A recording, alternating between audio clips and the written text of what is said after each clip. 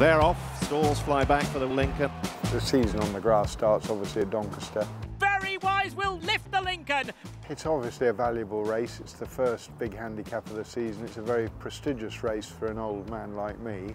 You know, we like to throw a dart or two at and have done in the past.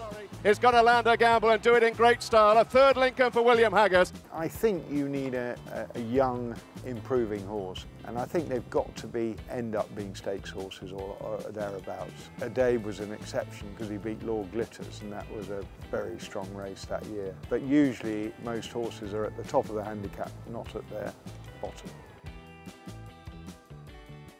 Well, he came up the stand side rail, so he'll have been high then, and he won really impressively. He was ridden by Jimmy Quinn.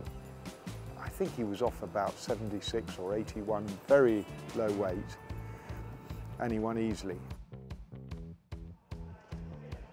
Very Wise this side, being followed by Zero Tolerance. They must have been developing at Doncaster, and the race was at Newcastle. I didn't really fancy him much, and Joe Fanning rode him. He was an exposed horse, but he loved it. I think he made all the running and won easily. Got a great ride from Joe. Yeah, I was really surprised by that. 100 yards left to go. Very Wise kept up to its work. Rio Reba is cutting away at his advantage. Very Wise will lift the Lincoln.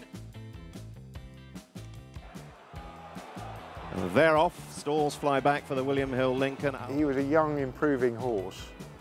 I suppose with hindsight he was a very good horse, but he went to the sale, I think, at the end of that year, and he wasn't sold for something like 45,000. So it wasn't as if he was, you know, this great horse. But he went to David O'Meara and he really improved, or he got him back to the level which he'd shown in the Lincoln and more. And he was a really good horse, very genuine. He loved him, I'm sure. I think he won a group race or a few listed races with David. A really good horse, loved soft ground, really genuine, had a great head carriage. Fairly confident about him, actually. I thought he was a good horse, and we fancied him strongly in the Cambridgeshire, and he didn't get in. And he ran in the Silver Cambridgeshire and won well, and thought he was the perfect type for the Lincoln. He loved soft ground, and he really did win well. I mean, he went pulling a cart, and then he won the Sandown Mile after that, a Group 2 race. And obviously he did his stuff in Australia, but very, very, very good horse on soft ground.